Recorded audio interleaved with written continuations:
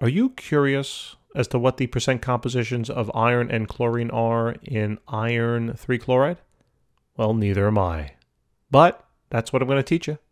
So first we're going to find the total mass, then we're going to find those percents. Take a look.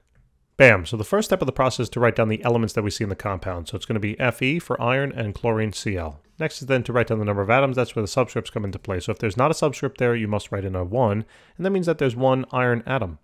For chlorine then, it's going to be 3. There are 3 chlorine atoms. Then you're going to take those number of atoms and multiply it by the mass of the element. These masses are found on the periodic table, so let's take a look. Here's iron's mass, 55.85, and here's chlorine, 35.45, so that's what we're going to write in. 55.85, and then 35.45.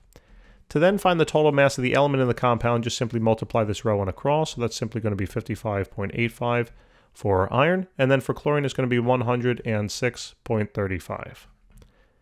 And then to find the total mass of the compound, guess what? You're going to just simply sum up those total masses of all the individual elements. And it's going to be 162.20. And this was that first step, right? To find the total mass of the compound. So now that we found the total mass, we can easily find those percents. I'm going to add a column to the table. You'll see how nice and easy this is. Bam. So to find the mass percent or percent composition of iron, we're simply going to take the total mass of that iron in the compound, 55.85. And then we're going to divide it by the total mass of the entire compound, the 162.20, hence why we had to do that first. All right, and this is a simple percent calculation, part over whole times 100. So when you calculate that, it's going to work out to be about 34.43%.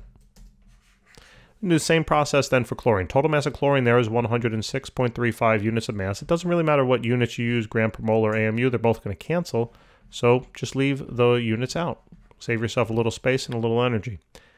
And the percent here then will work out to be 65.57 or so percent. And what should happen if you wrote this down correctly, didn't make any silly mistakes, which we're all human, but if you were to do that, it would be 100%. All right? And it works out.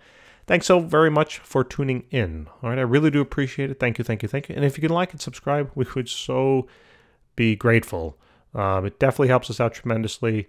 We're really trying to put out as much as we can. We got thousands of videos out there for you, different subjects. We want to really help you through all your classes here, all your science classes. All right? Thank you very much.